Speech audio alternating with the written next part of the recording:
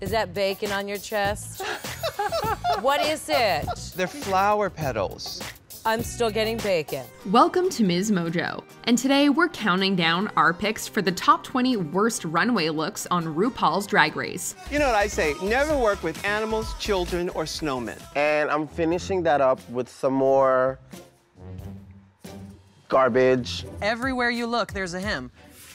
First of all, your hems are bad, and you're wearing a piece of fabric around your waist, and you're calling it a skirt. For this list, we'll be looking at runways from RuPaul's Drag Race that didn't quite live up to this legendary stage. What looks do you think deserve to be here? Which didn't? Let us know in the comments below.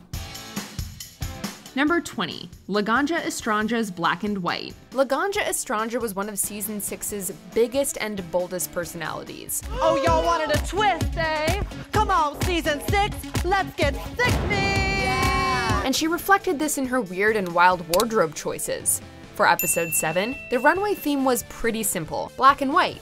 You can't go wrong with that, right? Well, take a look at what Laganja chose to wear. I am serving a lizard called Laganja. Mama, y'all can't take it. There were a lot of ideas here, none of which look like they should go together. From the weird black mohawk, to the spotted silver lips, to the see-through pants with black underwear. Also, pants and a train? It looked like the world's strangest Elvis impersonator was getting married.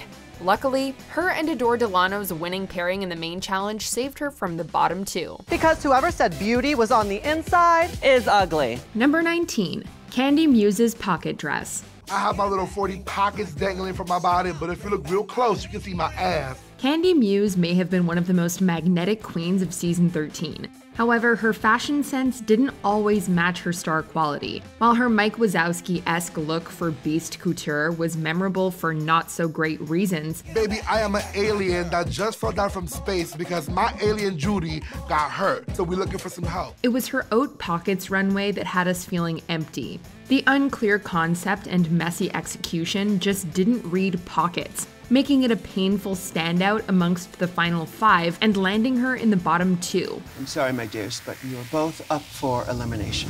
In true Candy fashion, though, the judges' critiques only motivated her to fight harder, and she slayed the ensuing lip sync to solidify her spot in the top 4. Candy Muse, Shantae, you stay. Number 18. Soju's Kimchi. Soju. It's Little Pancake's play friend. Season 11 began with each queen replicating the look of a past contestant on the show. Soju was assigned Kimchi's box and quickly got to work on an outfit inspired by their shared Korean heritage. I immediately think hanbok is a Korean dress that all the women in Korea wear for special occasions. It doesn't really show your waist, which means that I don't have to cinch. The fact that Soju essentially used the dress as an excuse not to cinch her waist was the first red flag, clocked by Vanjie, who had been eliminated the previous season for an undefined silhouette. I'm not trying to say nothing, but Vanjie, don't do it. just make sure you have a silhouette, sis. The result was a messily constructed garment that didn't have much shape. And while her makeup was on point, we can't help but see this as a missed opportunity to do more of the exaggerated style that Kimchi's known for. Number 17. Nina Bonina Brown's Club Kid. Nina Bonina Brown made a splash early on in the competition with her high-concept looks and brilliant makeup artistry. Take a bite of this peach. This made her a perfect fit for the Club Kid runway, inspired by the New York avant-garde drag scene of the late 80s and early 90s. Unfortunately, while we could see what she was going for, the execution left something to be desired. Nina Bonina Brown, Anderson Lee.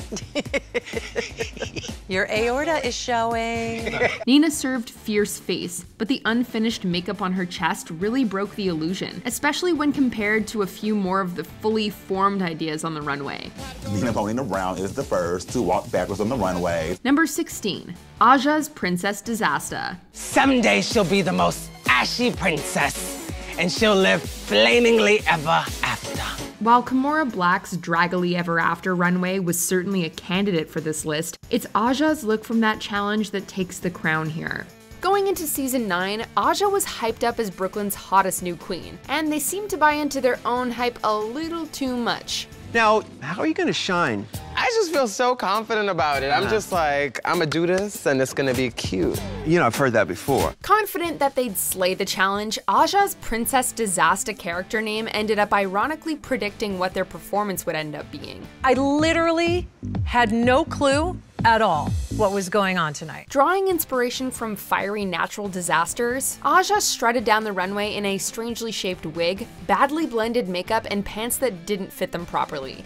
They went on to redo the outfit in All Stars 3 for their Redemption runway, proving just how much they'd improved over a short space of time. This look is probably where I felt the ugliest and the lowest on season 9, and that's when the Aja transformation truly began.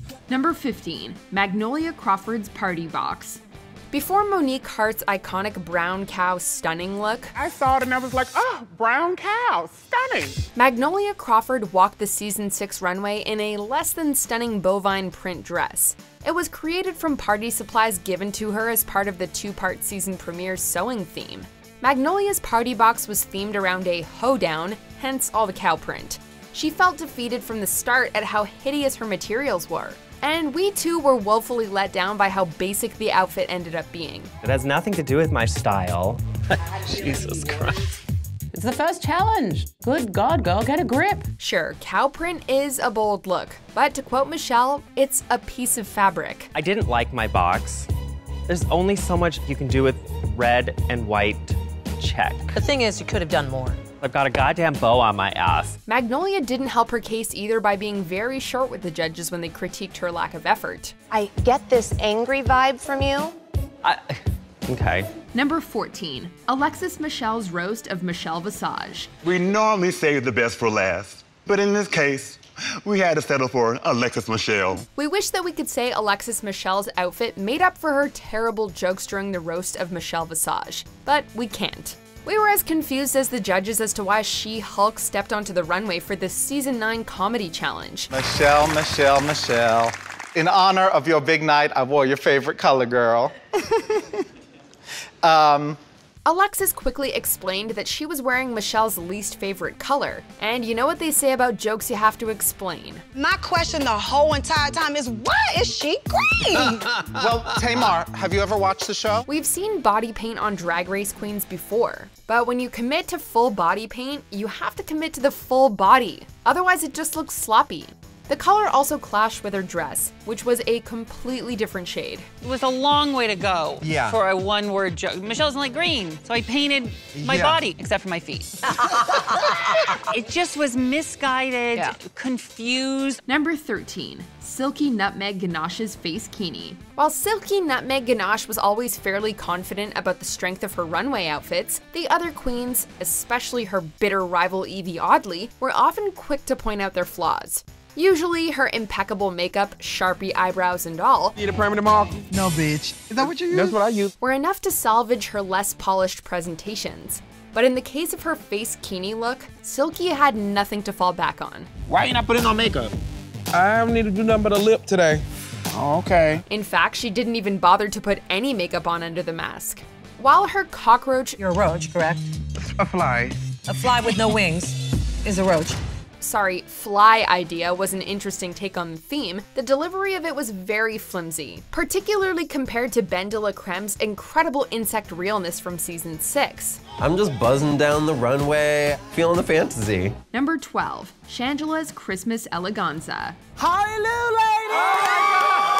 When Shangela returned for season 3, she was determined to not let the first episode's traditional sewing challenge defeat her like it did in season 2. But once again, it very nearly did.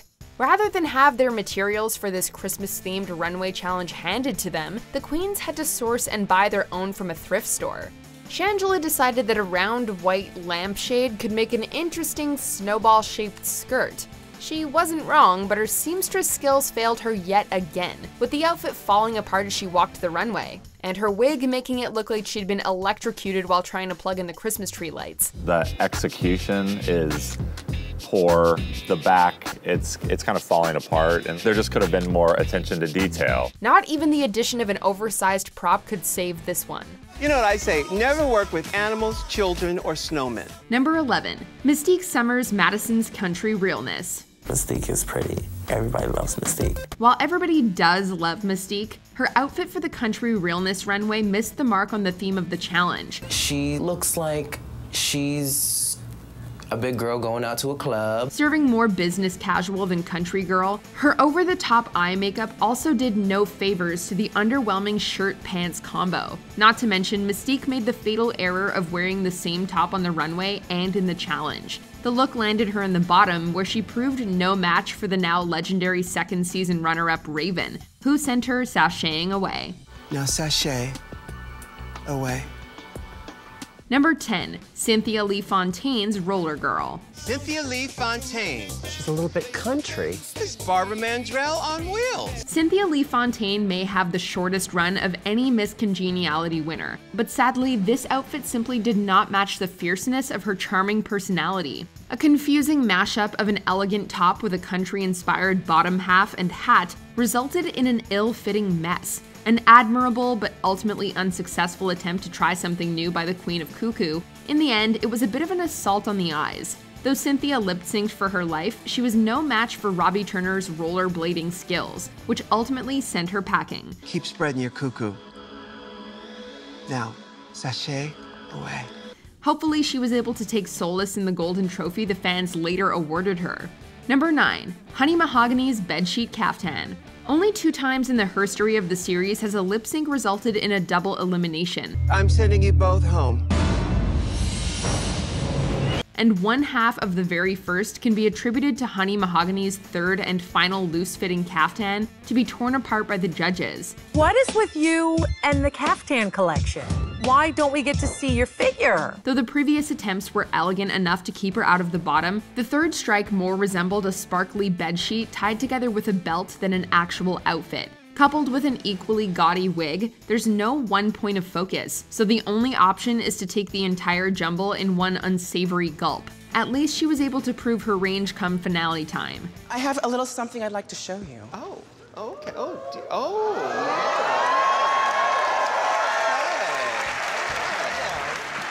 Number 8, Shangela's Gone with the Window. Shangela may now be one of the more recognizable names to come out of RuPaul's Drag Race, but that doesn't excuse her earlier outfits from this list. Tasked with creating a runway look out of window curtains, the admittedly burgeoning queen made a dress more reminiscent of corn stalks than couture, and was criticized by the judges for its overabundance of accessories, design, and failure to be form-fitting. Your bust line is non-existent. There's no waist definition there. Luckily for all of us, she was given the chance to showcase her talents in the next season as well as All-Stars, proving that if at first you don't succeed, try, and try again. Number 7, Naysha Lopez's Drag on a Dime. Face, body, glamour, and I am definitely serving that all right now. To be fair, Naysha was the first to admit that she was an amateur designer, a skill level which wasn't helped by the fact that her task involved making her dress out of pieces of garbage. This is actually the first garment I've ever made. I don't really sew.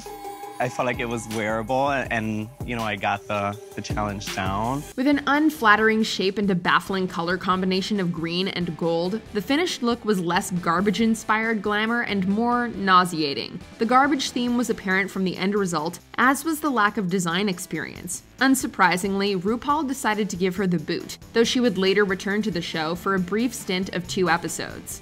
Now, sashay away.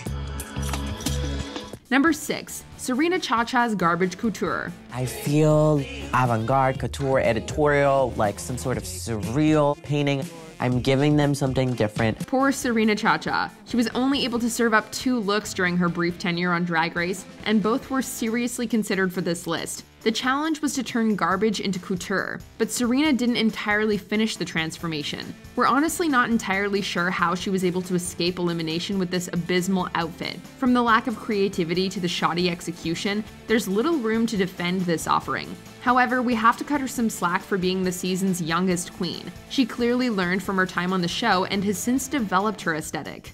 Number 5, Derrick Bary's Tin Man. Not a girl, not yet a tin woman. Derrick Bary came to season 8 of Drag Race as a famous Britney Spears impersonator, hoping to find her own personal style independent of the pop princess through competing on the show. While the effort was definitely there, the know-how certainly wasn't.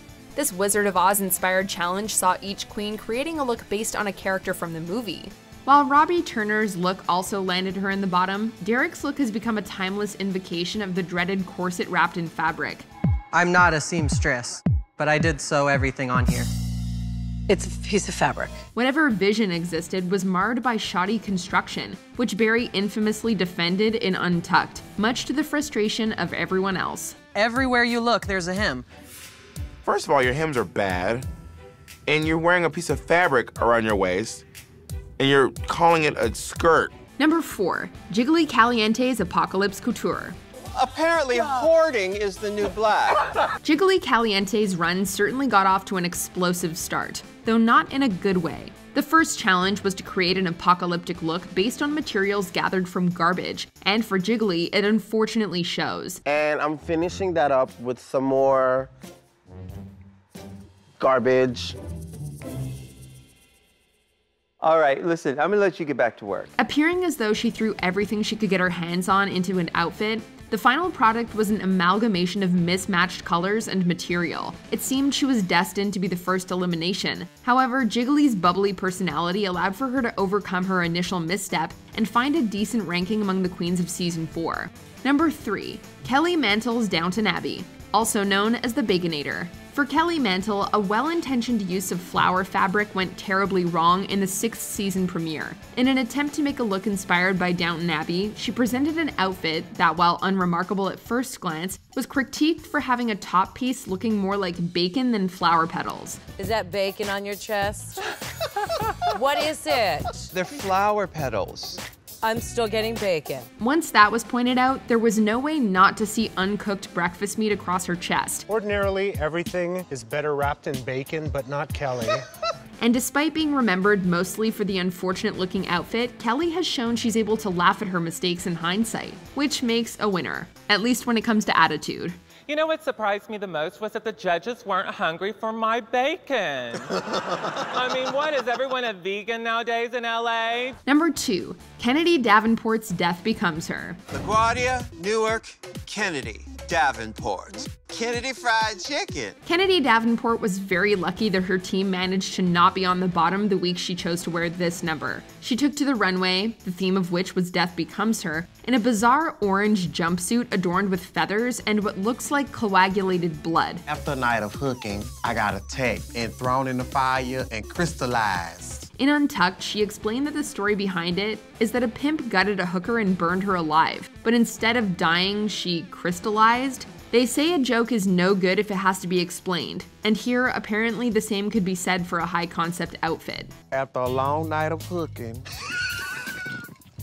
Trey didn't like the session, so he had gutted me. Okay. And set me on fire. Oh, I see. But you know, I didn't die. Okay. I had crystallized. Oh. And now I'm a glamazon bitch ready for the runway. Before we continue, be sure to subscribe to our channel and ring the bell to get notified about our latest videos. You have the option to be notified for occasional videos or all of them. If you're on your phone, make sure you go into your settings and switch on notifications. Number 1, Lala Ree's Bag Ball. Lala Ree. She got this at Saks. By the time season 13 rolled around, the queens had no excuse for not knowing how to sew. That didn't stop the charismatic Lala Ree from enlisting the help of hot glue and Jesus for this challenge though, as her lack of familiarity with sewing machines resulted in an instantly iconic look for all the wrong reasons. Lord, girl, can you please help me out? The idea was to attach brightly colored bags onto a corset to create a dress. However, as time ran down and the bags ran out, Lala was forced to walk the runway in this, outfit, I guess you could call it. Added the purse on my head because I want them to focus on like the head up when they kind of look past the construction of the actual outfit. Credit where it's due, she sold the garment and served the lip sync. But this look will go down as a shining example of what not to do in a design challenge. It's what they call a bag lady. Do you agree with our picks? Check out this other recent clip from MsMojo and be sure to subscribe and ring the bell to be notified about our latest videos.